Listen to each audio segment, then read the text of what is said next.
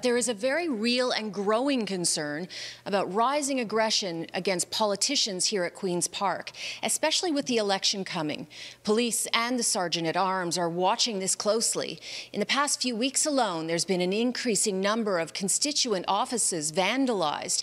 In one case, a suspect videotaped it and put it on Instagram.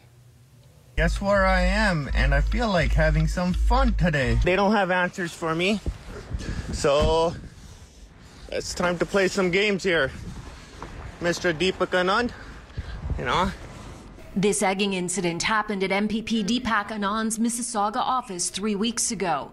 This one was captured by security video at MP Vance Badeway's office in Welland. There was a suspicious fire yesterday at Liberal MP Peter Fonseca's office. MPP Lisa Thompson's office had what is believed to be feces and egg thrown at it. MPP Jill Andrew and John Fantoff's offices were also targeted, as was Dolly Begum's this past Sunday. It's just really shocking for me to see that happen, because it is also a place of work, not just for myself, but for my entire team.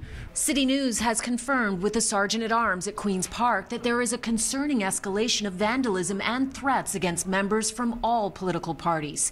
Each incident is tracked daily, and they're working with police intelligence to assess. Angry protests have also been taking place at Premier Doug Ford's home. In one instance, a man with a large butcher knife was arrested at his front door. Health Minister Christine Elliott has also had protesters at her home, as well as Stephen Lecce. Along with the Premier, he has had to have increased OPP security. I definitely don't discount that some of these intimidation tactics are uncomfortable for a lot of people, but we just got to keep going, and we have a job to do.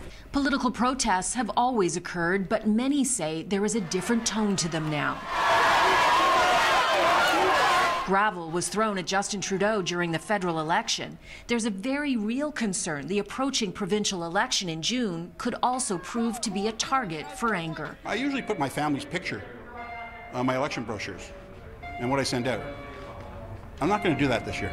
Liberal MPP John Fraser says he's experienced verbal and physical threats. What we saw happen in Ottawa and across the country gave a license for people to do the kind of things that they're doing. And it's, you know, it is a scary time. At some points, you have to say this isn't safe. And I think all of us have felt that. It's something that comes with the job, but right now, I've seen more of it than I've seen, and I've been around for not just the 8 years I've been elected, but 25 years. Paul Calandra is the government House Leader. Do I think there'll be more security? Probably, I think it would be, but ultimately you still want to keep it as open as possible and not forget this is... Where's the balance? Where's the balance? And this is Canada, and let's not overreact to what we have seen. The Sergeant-at-Arms has made up this security guide for MPPs and their staff. In the next couple of weeks, they'll be holding a presentation to teach de-escalation techniques and tips on how to deal with the rising aggression. No one I've spoken to today can remember a time when it has been at this level.